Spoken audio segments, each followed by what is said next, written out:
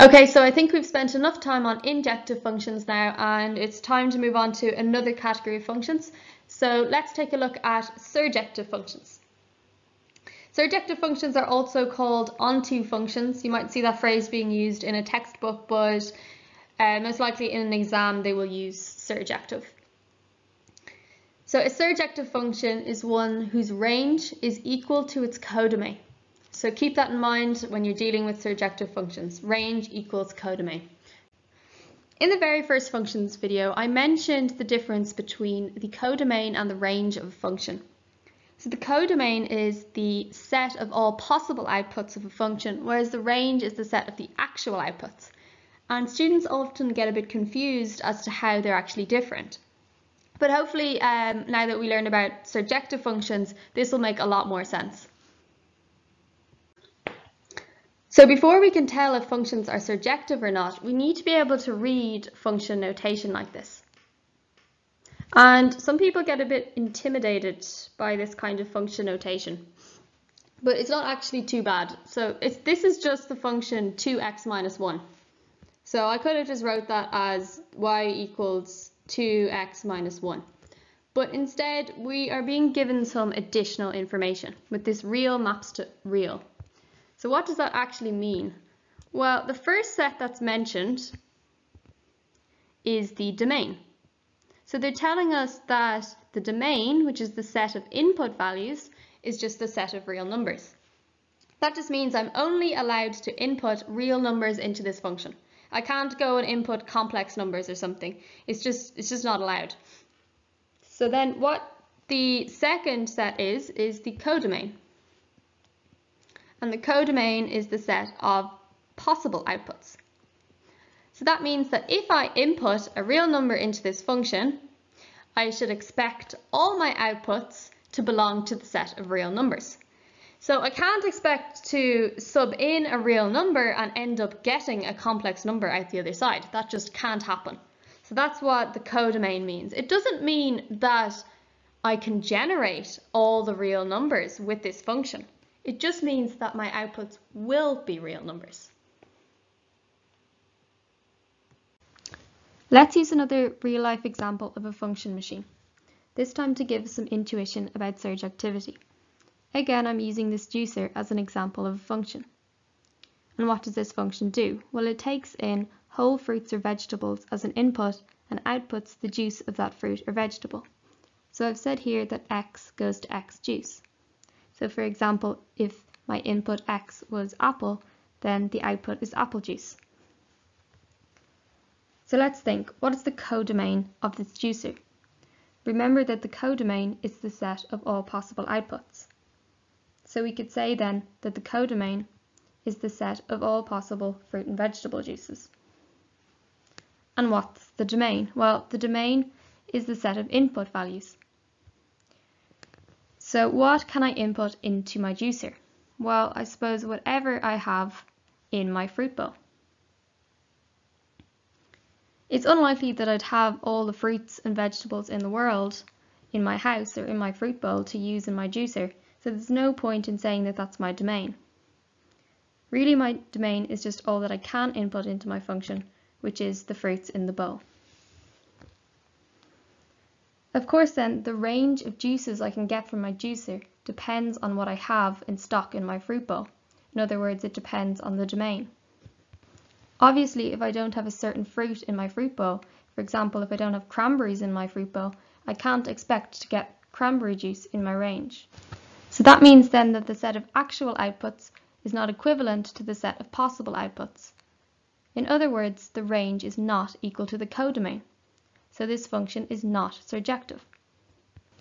But I suppose what's interesting is that I can make this function surjective if I want to, simply by redefining my function. If I wanted to, I could restrict the codomain and say that although all of my outputs will be fruit or vegetable juices, I can be a bit more specific. My outputs are really just the juices of what's in my fruit bowl, which I guess is like a subset of what I currently have for my codomain. I can restrict this codomain to be equal to the range. In other words, just equal to the juices of fruits in bowl.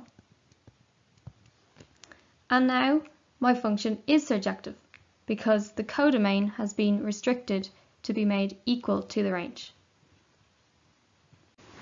Let's move on to a real mathematical function then. Here we have our standard quadratic, f of x is equal to x squared.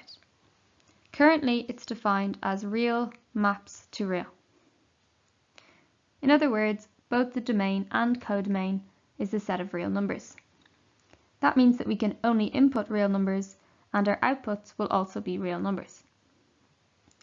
Just note here that just because you input reals to a function doesn't necessarily imply that your outputs will be real. If my function was, for example, f of x is equal to the square root of x, and if I inputted a negative integer, then my output would be an imaginary number. So my codomain in that case would have to be the set of complex numbers, even if my domain was the set of real numbers, because I can get both real and imaginary outputs. But let's go back to this example. We want to determine if this function is surjective. In other words, is the range equal to the codomain? Well, can this function generate all of the real numbers? The answer is no, it can't, because of course when we square a real number, the result is always positive. That means that the smallest output we can get is 0, and that's when we sub in 0 for x. So currently this function is not surjective. If we want to make this function surjective, we need to redefine the function by restricting the codomain. We need to make the codomain equivalent to the range of possible outputs, or y values.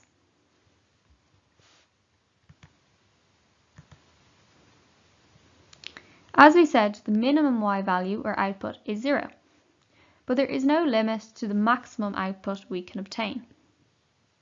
This graph continues towards infinity on both sides. Therefore, our range is 0 to infinity.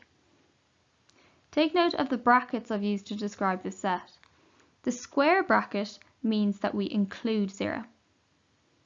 And the round bracket means that we don't include infinity.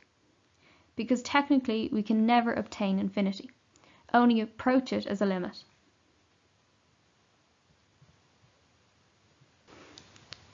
When this quadratic function is defined this way, with the restricted codomain, then it is surjective.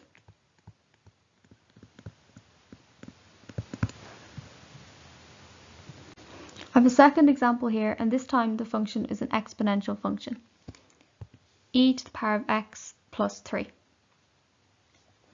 So is this function surjective? Well, for this function to be surjective, we would have to be able to generate all of the real numbers using this function. So our range would have to be equal to the codomain, which is the set of all real numbers. Well, hopefully you can see that that is not the case, because e to the power of x will always be positive regardless of the value of x. So the question is then, how can we make this function surjective? How can we redefine the codomain to make it surjective? So maybe you might like to pause the video now and see if you can figure that out. So hopefully you've noticed that we can never get a y value or an output smaller than 2 from this function. In fact, we have what's called an asymptote at y equals 2. So that means that as x gets smaller and smaller, y will get closer and closer to 2, but it will never actually be equal to 2. Then as x gets bigger and bigger, we see that the y values get infinitely larger and this graph approaches infinity. So what does our restricted codomain look like then? we have 2, infinity. And I've used round brackets here because, number 1, we don't actually reach 2 because of the asymptote, and then we can never reach infinity. So the round brackets means we do not include 2 and we do not include infinity in our set.